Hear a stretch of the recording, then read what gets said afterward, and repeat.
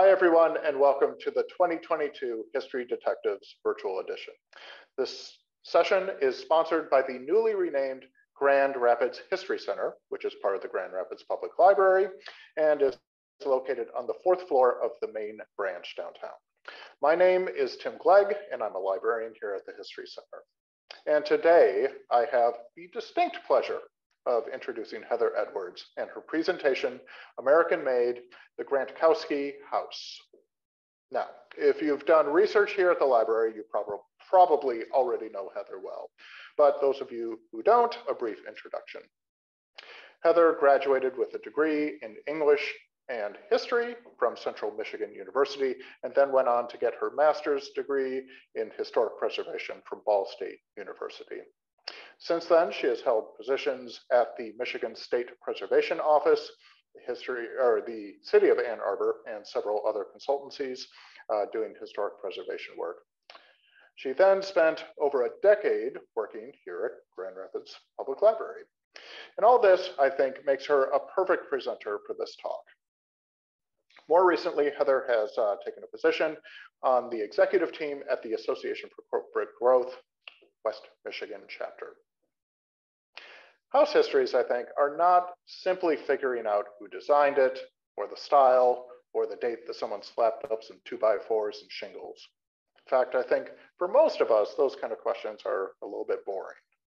I think what Heather does so well in this presentation is show us that a house history can do so much more.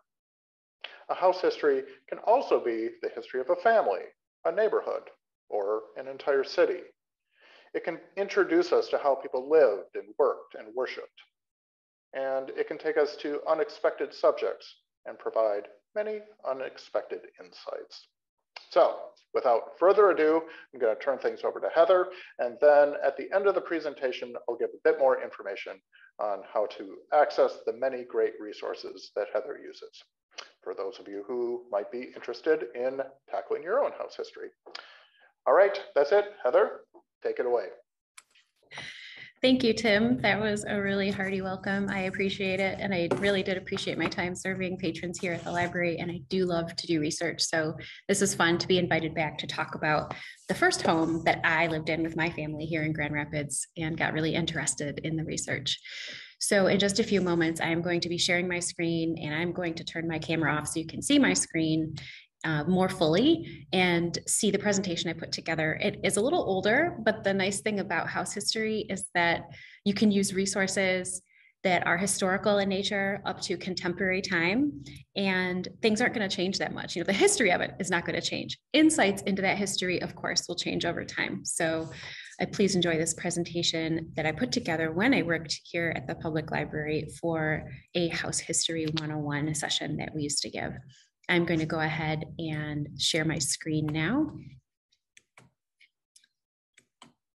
And I'm also going to go ahead and stop my video so that it isn't so distracting for anybody to look at the screen. All right, so this is the tidy little house that my family first bought when we moved to Grand Rapids in 2007. It's a 1939 hollow concrete block house that's faced with brick. It sits on the west side of the city off of Leonard and Walker. As we go through the presentation, you'll learn why the title of this particular slideshow is what it is, which is American Made, the Grantkowski House. I'll be showing you the sort of resources available at the Grand Rapids Center for History here at the library that can help you research the social history of the property, whether it's residential or commercial. And as most research projects take shape, I'll be moving backward and forward in time as I follow the breadcrumbs to make a more complete picture of 1238 Mound and its first occupants. So the very first thing that I started with here at the library was something called the real estate card collection. The collection is made up of small index card sized documents that have a photo of the building on one side and corresponding information on the other. They're handy as you can determine the name of the plat and the specific lot number, the lot size, the name of the current owner, and amenities. Sometimes, if you're very lucky, the name of an architect might appear, but that's rarer. The real estate listing cards at the library have a span of approximately 1955 through 1996. though in a few instances, I found some as early as 1953 and as late as 1998. These were used by realtors before the advent of the online MLS system, so they were no longer created after the internet made searching by anyone, anywhere possible. And a few caveats to this collection. There will be one card for each time a property is listed through a commercial realtor, even if that is relisted 3 months later, even if the sale is withdrawn, it's always there. There are no cards for rural properties, nor for person-to-person sales or land contract sales. The collection here at the library contains cards from Grand Rapids and some other surrounding incorporated areas. So when I started researching my house in 2012, I found exactly one card from April 1997. This means the house was either not sold between the build date of 1939, or more likely, it was sold without using a realtor before the sale in 1997.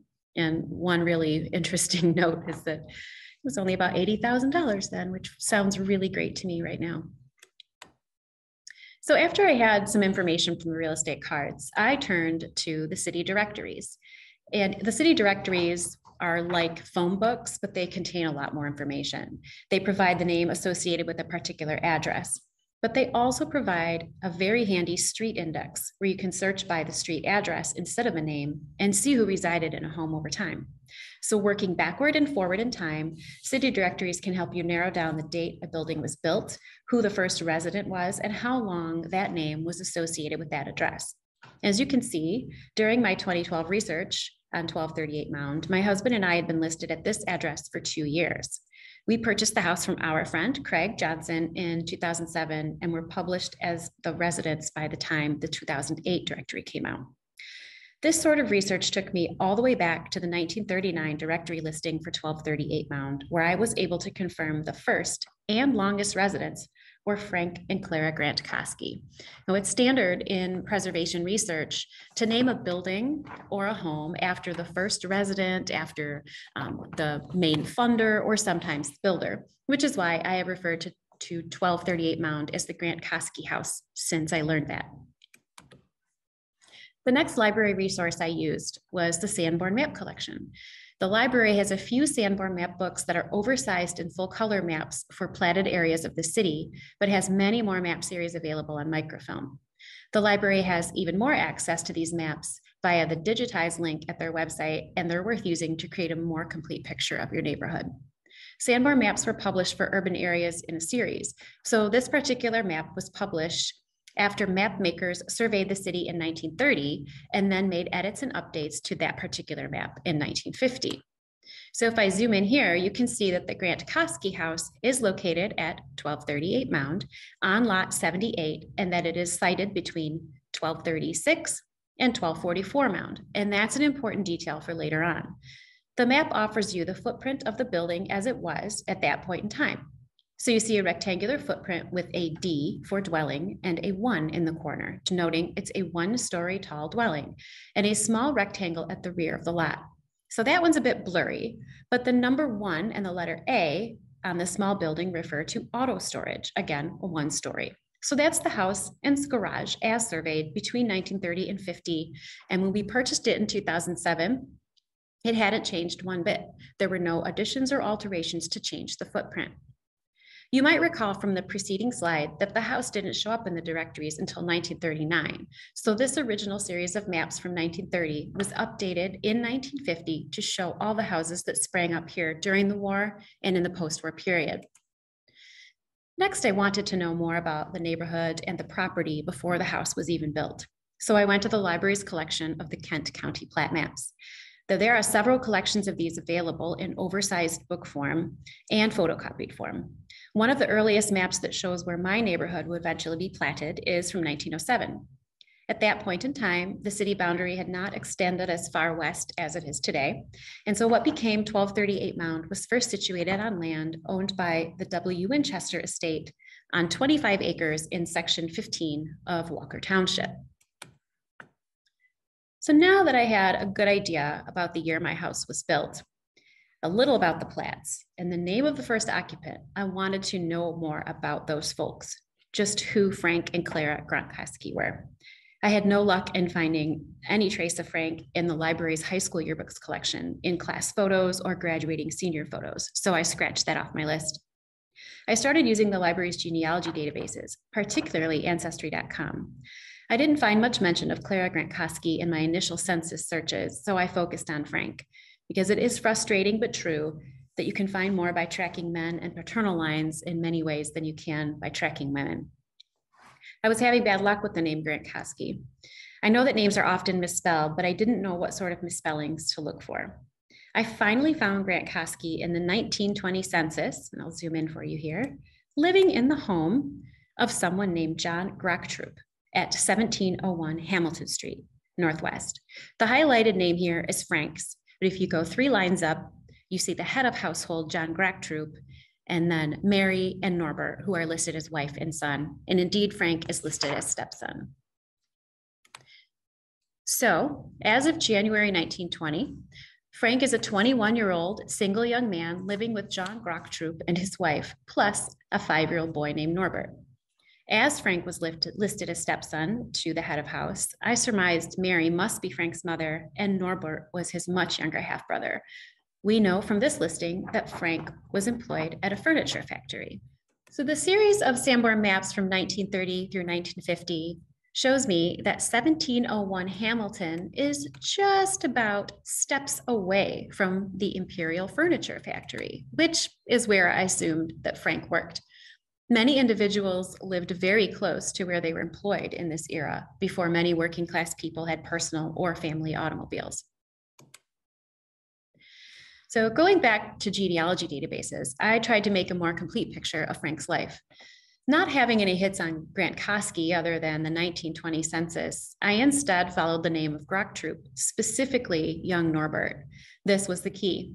In 1930, I was able to find Frank in the census living with the Grochtrups, and I discovered in both 1910 and 1930, the record of his name was spelled with 2 alternative ways. You can see those on the screen. I also found him listed in World War I draft records with what appears to be the Polish spelling of his name. And this particular record confirms he was indeed employed at Imperial. Now, using both alternative spellings for Grant Kosky I'd found in the 1910 and 1930 censuses, I dug back in to learn about Frank's birth. Eureka! Using one of those spellings, I found this in the 1900 census. Andrew Grant Thorkey. You can see the name is spelled a little differently yet. The next page of the census, which is not included here, indeed shows Andrew's wife, Mary, and their infant son, Frank. So this is indeed Frank's father. And the address of 547 on Hamilton Street would definitely become 1701 Hamilton. So something every property researcher must know is if and when address numbers changed in a city. Indeed, in 1912, Grand Rapids street addresses changed, some drastically, due to changes in the US postal system. The library has a special accompanying book to the 1912 city directory that shows both the old addresses in parentheses and the new addresses. We can see here that 547 Hamilton became 1701, and indeed it shows Mrs. M. Grant Kosky. This also tells us that Mary was living here, and probably minor child Frank, on her own. Otherwise, the listing would have been under Andrew's name. So what happened? Using more genealogy databases, directories, and newspapers, I discovered that Andrew had died in 1910. Frank was quite young, and he lived on Hamilton Street with his mother, then his stepfather and half-brother at 1701 Hamilton until his early 30s. So what was that Hamilton house like? I went back to the real estate listing cards that I could see what it might look like and how it might have changed. I found only a few cards. One is for 1953, the top image, and one is for 1966. So this was Frank's first home in the city across from the Imperial Furniture Factory. Now I wanted to know more about Frank's life. And city directories offer a bit more than occupant. They also tell you where someone's working. I started looking for Frank's occupation in the directories. So using directories, newspaper indexes, and newspapers on microfilm, the archival collections of the library, and genealogy databases, I was able to put together a little about Frank's life. He worked for the furniture industry in town most of his life, for a bit at Imperial and mostly at American Seating. And now you know why the title of my presentation is American Made. Here's a photograph from the archives at the public library showing the American Seating Senate in 1921. Look at that young Frank. He would have been only 22 or 23 years old here, and he'd clearly left Imperial Furniture and joined American Seating as a young man. But what is the Senate? Archival Collection 233 offers a wealth of information about the city's furniture industry, and much of my American Seating information was found there. This 1937 newsletter from American Seating explains the system of governance at the company. Right after World War I, the company instituted a model of governance based on the US government system. The Senate was peopled by department heads or foremen, and this means at a very young age, Frank was already leading up a department at American Seating in some way. So here's the Cliff Notes version of Frank's working life in the furniture industry, most of it spent at American Seating. Frank died 5 years after his retirement when he was 70. A look through his and Clara's obituaries revealed the couple never had any children, so there was going to be no potential source of information to follow up on that end. So Grand Rapids development and history is deeply intertwined with the furniture industry, and that's a rich topic that we don't have time to delve into. But remember those Sanborn maps? I was curious about where it was Frank went to work, so I dug back in. Here's an image from the 1912 Sanborn map with 1930 updates. This series is available on microfilm, and the sort of darker portions you see correspond to when the surveyors actually cut and pasted changes into the maps over time. Like with residential properties, Sanborn maps for commercial or industrial buildings provide a ton of information. You can see here the complex for American Seating takes up an entire map page and is full of important information for insurers and personnel alike. A brief aside about the Sanborn maps is their full name, Sanborn Fire Insurance Maps.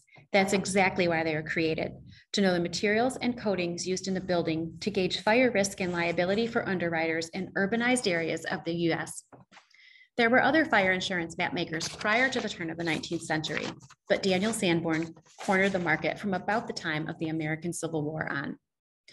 This map showing American Seating's operations demarcates a dry kiln, the foundry, the steel plant, and even train tracks running up to the complex, among other important information. More than that, the next page of this map spells out what the company manufactures and then lists a slew of important factors: how many night watchmen are on duty, water tank capacities, the presence of a spring-fed reservoir under the dry kiln, and which buildings on the site have wet systems. It'd be very important if this building were to catch on fire to know exactly where to go to help stem that blaze. So as Frank spent the majority of his career at American Seating, I wanted to know more about the company. The library's collection of subject files gave me some background on the company. This particular publication was a promotional piece that displayed what the company manufactured and for which industries, and provided a crisp rendering of the headquarters. So going back to the very large collection on businesses in Grand Rapids furniture industry, this image shows us a page from a 1923 American Seating Company handbook, and it seems to showcase the homes of some of their employees, mostly located on Grand Rapids West Side, just like the factory complex. And by looking through a number of handbooks and company publications, it was evident that homeownership was a point of pride among Seaters. Here it tells us that 75% of the people who were employed there owned their own homes. The collection of American Seating documents also provided a glimpse into employee life. The company offered an array of entertainment and athletic opportunities for workers and their families. Here's a cover of a typical Cedar magazine from the late 20s featuring an employee's child looking rather devilishly at the snow person in the yard. And we can contrast that with the graphic and subject quality with a later edition of the Cedar. This one from 1945, showing an employee with a heap of pilot seats designed and built to support the war effort. Notice the slicker title block and stylized drawings of an urban cityscape reflective of that modern era. After learning more about the west side of the city and seeing many Polish origin names of American Seating employees, I then turned back to the library's subject files to learn more about the ethnic population over time. This particular subject file on ethnic groups has a handy, undated representation of churches and associated cemeteries of the Polish Catholic faith community. You can see here in the zoomed view that Frank lived on Mound, the short vertical highlighted street here near the cemeteries. He worked over at 9th and Broadway up near the top of St. Adalbert's Basilica. And he was nearby the Polish Holy Cross Cemetery all of his life. That same subject file on ethnic groups for Polish Americans in Grand Rapids had a lot of documents that enabled me to understand more about the average Polish worker living on the West Side. Most were German Poles, and most were skilled laborers and employed in a variety of jobs related to the furniture industry. In addition, the land nearby Frank's house at 1238 Mound was once owned by Father Scory of St. Adalbert's, and it became the city's Polish Catholic cemetery at Holy Spirit. So continuing to move back and forward in time, I then wanted to know more about the land under 1238 Mound from a city platting perspective. The library's plat collection has a white on black copies of photostats of every city plat. Using the city plat index available in local history, I found the history of that neighborhood. It was officially platted as the Highland Hills Plat No. 1 in 1925 on land purchased from the Edison family. Yes, relatives of that Edison. If you know this neighborhood, you also know there's a Highland Hills Baptist Church nearby and a street named Edison just across Leonard. City plats show one the neighborhood layout, sans any buildings, which allows you to see the lots as numbered and also the street names as originally platted. The main change between the 1925 platting and now is that Parker Avenue on the left side of the screen is now called Parkhurst. Returning to the Kent County plat map collection, I looked further forward in time. So now we know in 1907, Section 15 was part of a larger estate owned by W. Winchester, and we know that the Highland Hills No. 1 neighborhood was platted in 1925. So by looking at this 1939 county plat map, when the Grant Kosky House was built, we see that the Highland Hills plat is indeed named, and the neighborhood is still part of Walker Township, just west of the city boundaries.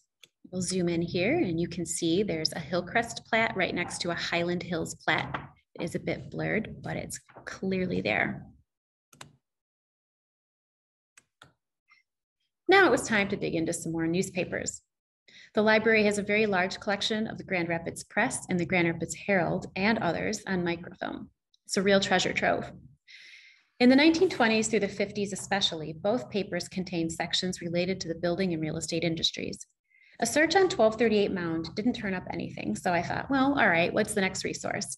But then thought, well, why not search more for anything on Mound? It's not a long street, I'll see what's there. And then I found this article that I'm 99% sure has to do with the construction of the Grant Kosky House. So this particular article from July 1939 explains a new method of concrete foundation pouring was employed, but at 1240 Mound. So why do I think this was the Grant Kosky House? The first Sanborn map we looked at from 1930 through 50 showed 1238 sandwiched between 1236 and 1244. So I think that before the house was completely built, it was temporarily addressed at 1240. The house to the south, 1236, is roughly the same vintage as 1238, but the house to the north at 1244 is definitely from the late 40s to early 50s. So this must be Frank Grant Kosky's house. One final research that the library can help, research point the library can help you with, but won't give you all the information on, is your neighbor. Our neighbor Eddie was a real wealth of knowledge about the Grant Koskys, as he had lived next door to Frank and then just to Clara when she was a widow with his mother since 1966. So be sure to ask your neighbors what they know about your property. So I hope I have given you a decent overview of how to conduct house history and more specifically a social history of the home. Remember that this can be done with residential, commercial property, or industrial buildings, and any of the latter, you might have luck finding detailed drawings, notes on material suppliers, or even architects and builders information. So I'll welcome Tim back. Thanks for spending time with me today. Oh, thank you so much, Heather. That was really fantastic. I really enjoyed it a lot. Okay, so then before we wrap up, let's just take a few moments here and I can talk you through some of the resources that Heather used and how you can access them if you would like to. So as Heather did, I'm going to share my screen and hide myself so that I am not too distracting here. Let's see here.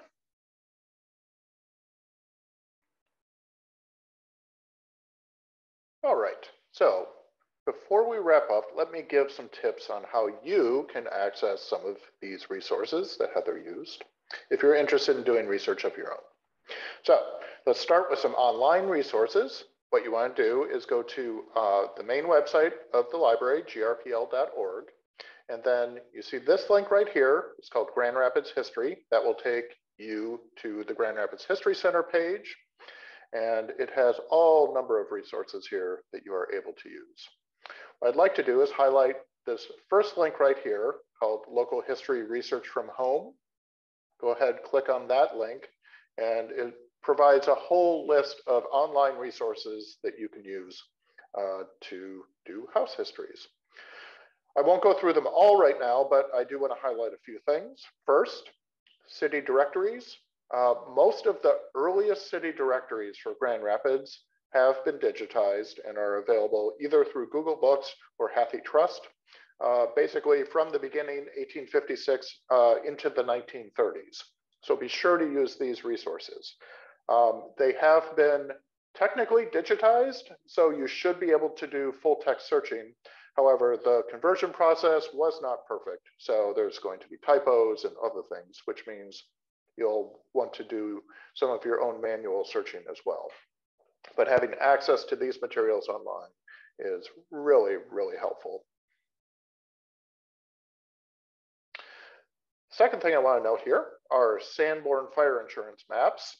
Now you'll notice we have a link here to the Library of Congress website. It has nearly all existing Sanborn maps for Grand Rapids, and they are available for free. We are also very happy and proud to note that we have two maps here, the 1874 and 1878 Grand Rapids maps, which to our knowledge, no other institution has. So we have also digitized those and provide them online for free. But the thing I really want to highlight here is this FEMO, Fire Insurance Maps Online interface, which is absolutely fantastic.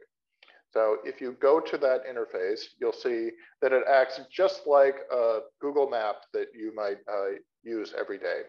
You simply type in the modern address that you're wanting to look at, and it will put a little pin there at the address. So I put the library here, and then it will list all of the different maps that are available from all the different years for that one location. It makes accessing this material, finding what you're looking for, so much easier than having to manually go through the other maps through the other interfaces. So be sure to use this whenever you can.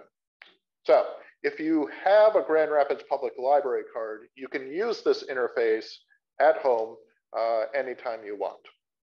If you don't have a library card, you can come into the library and use it here, either on one of our own computers, or you can bring your own computer and just access it through our network, and you'll be able to get at them. So please do that. We also have just a ton of other online resources, some of which are only available at a specific Grand Rapids Public Library building. That includes Ancestry.com Library Edition, which is super useful for these sorts of things. So please come in. It's free to use, and we're happy to let you use them. All right, and then let's go back here. I also want to highlight other digital resources. I won't go through all of them, but just a wealth of information here. And a lot of them come from different city, county, state, and federal governments who have collected a bunch of this information. but it's really valuable when you're researching your home. So be sure to check some of these out. And then I want to end my little promotion here with a little, and then I want to end here with a little promotion for some of our in-person resources. Now, as Heather mentioned, our real estate card collection is one of our most valuable resources.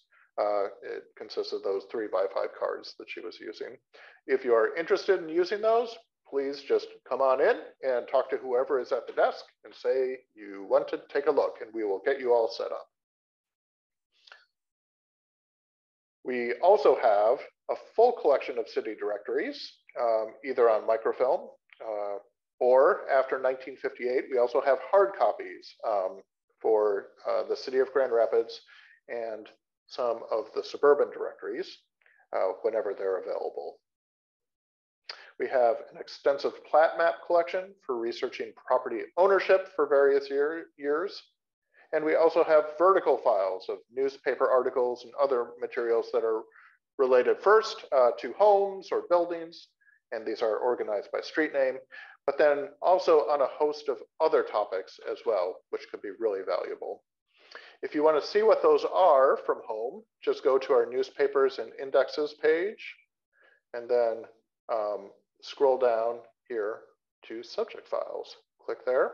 That's going to give you a full list of all the different subjects that those files cover. And then, as you dig even deeper, and especially into the people who are associated with your house, you might find that one or more of our archival collections will be helpful for your research, as it was for Heather. And while you do need to come in to be able to look at this material, you can search our finding aids from home so that you can be all set before you even come in and tell us what you're wanting to look at. To do that, you go here to this interface, and it is accessible. Let me go back here so that you can see it.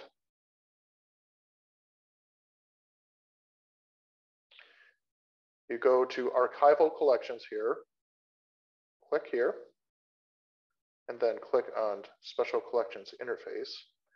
And it allows you to search across all of the collections. So you could do like American seating.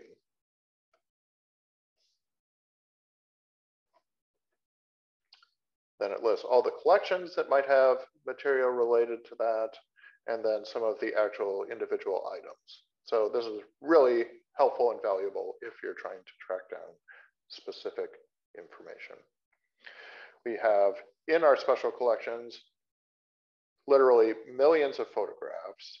We have a large number of records related to Grand Rapids businesses, important individuals and organizations, and a bunch of material on the furniture industry as well. So these are the highlights, but if you really want to dig in here, I'd encourage you to stop into the Grand Rapids History Center and see what you're able to discover. Thanks so much for watching. Thank you, Heather, again, and we'll hope to see you all soon. Take care.